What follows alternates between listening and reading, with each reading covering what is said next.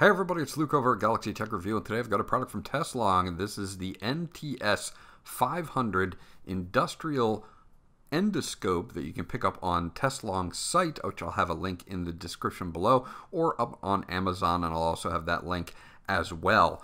Now this is really great for working in tight spaces, anything that you need to work on, say your car or pipes. Really good for plumbers, everything like that. It is waterproof. The housing on the main unit is waterproof, and the probe itself is IP67 rated. Let's dig into this really quickly, and I'll be right back.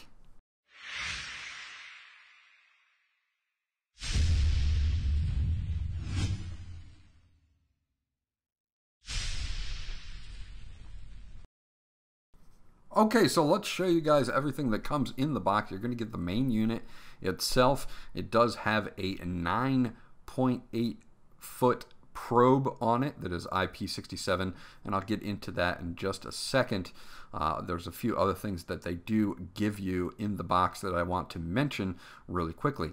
Now, you do get that carry case. It is a foamed carry case, fitted carry case. You also get a charging cable, which is a standard USB to micro USB charging cable, because there's an internal 3500 milliamp battery that is going to give you constant usage of this device for 5 to 6 hours.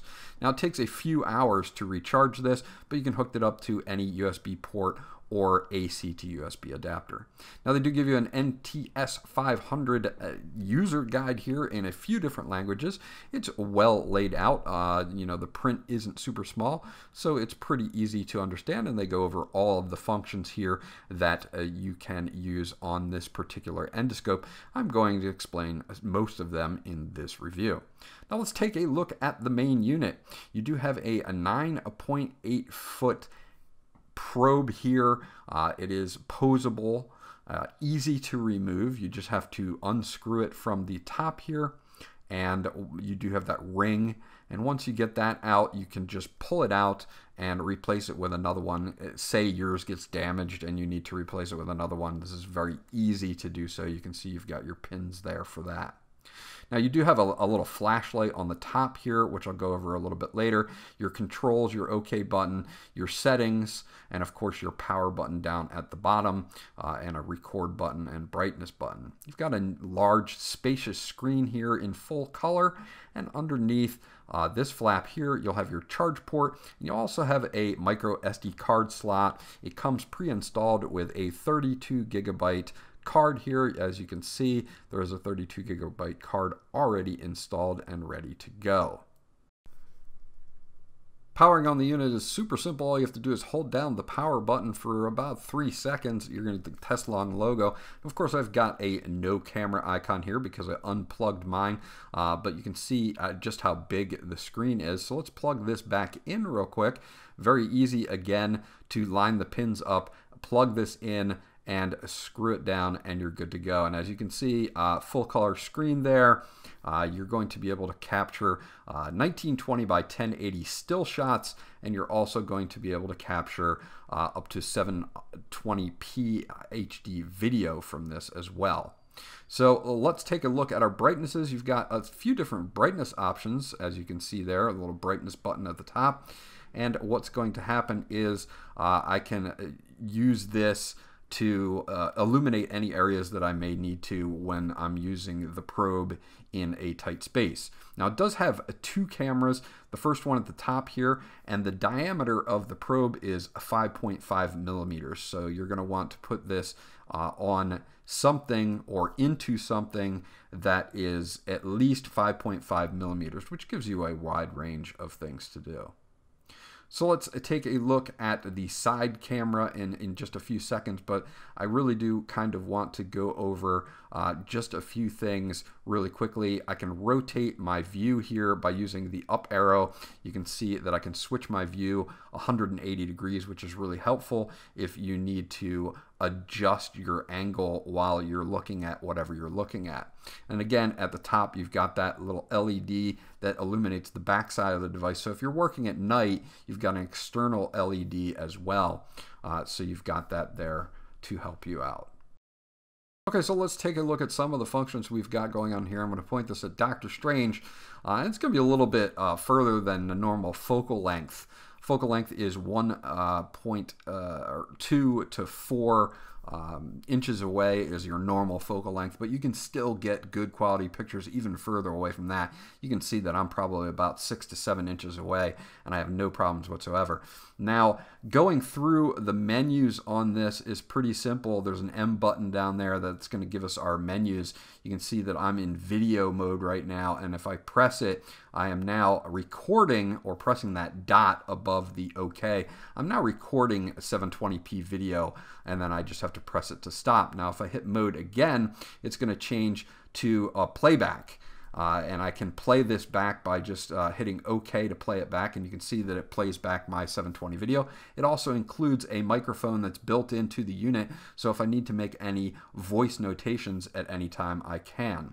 So hitting it one more time will take me to picture mode. It'll have a little picture of a camera there, and I can take still pictures with that dot icon, and it will flash up on the screen a little camera icon there, or iris, and that allows me to take some photos of Dr. Strange here, no problems whatsoever. Now if I go back in again, I'm going to be into playback mode, and I can cycle with the arrows through the pictures that I've taken, and you can see some of the quality there. I've taken a few still pictures as I'm actually looking at it. This was down inside something here that I was looking at, and I can get great detail that way. Hitting the mode button again puts me back in picture mode, and then of course to video mode. So you've got picture mode, video mode, and playback mode, and that is pretty much as easy as it gets. Okay, so switching from the side camera, which also has an LED, you can see that kind of above it, and you've got the same settings. You'll have to press this button up here on the top of the probe, and now you can see that I'm using the side camera, and I can also adjust the brightness of the side camera as well. I can take pictures by just hitting that button above the OK button. We also have settings here. If you want to go in and adjust your settings, it'll tell you what your settings are for pictures, and they are currently at 1080p, and that's pretty much the only resolution that we get on that. You do get 720p for video.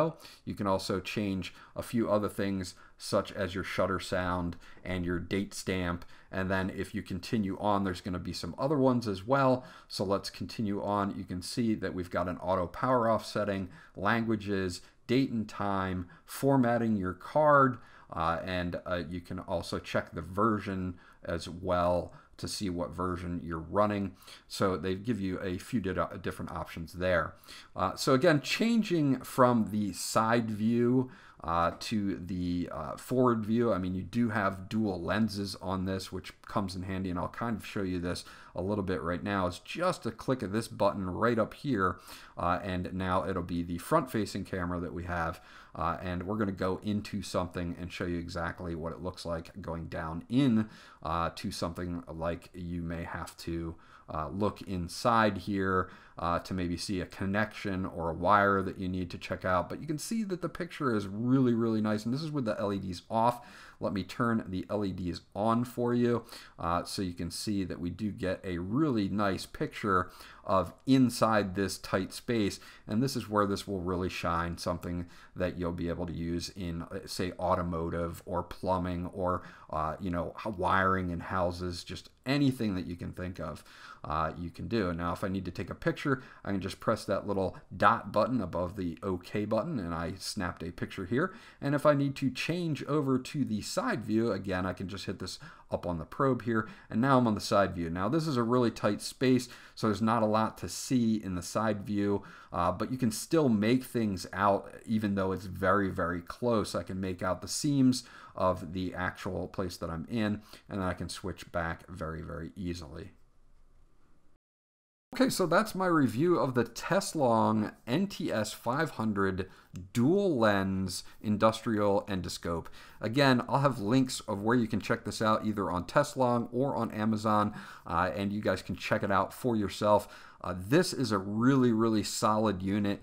You get 5 to 6 hours of continuous runtime on this. It's got a great, nice, big color screen. You can take video and picture either from the front-facing lens or the side-facing lens, both including several levels of LED. This is a very, very well-built unit, and I think TESLONG did an awesome job on this, and I'm definitely giving this a thumbs up for anybody that needs to work in, say, the plumbing industry, electrical, or a mechanical of any kind. I think you're really, really going to enjoy this endoscope.